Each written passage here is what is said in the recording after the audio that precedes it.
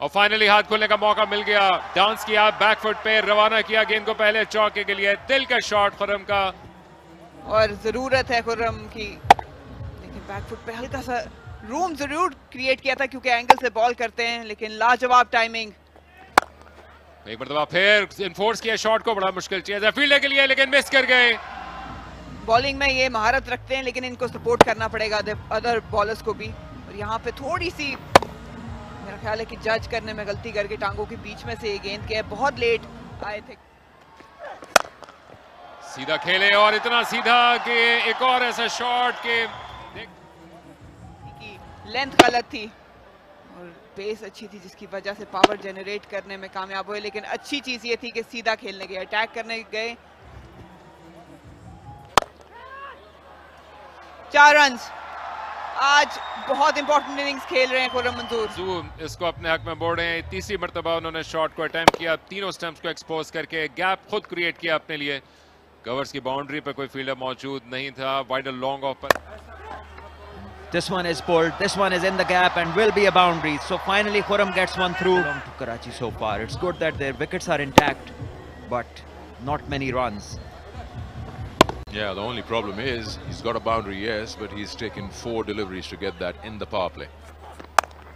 Cuts that one. That looked like a boundary the minute it left the bat.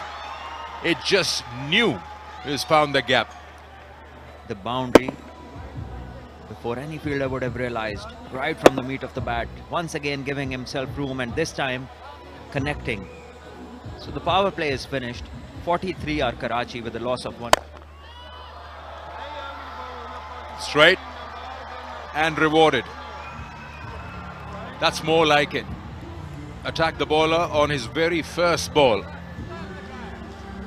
Yes, this stroke batter only plays when he trusts the pitch, because it wasn't right up to him. He used his feet, trusting the pitch and the bounce, and then he went through with the stroke.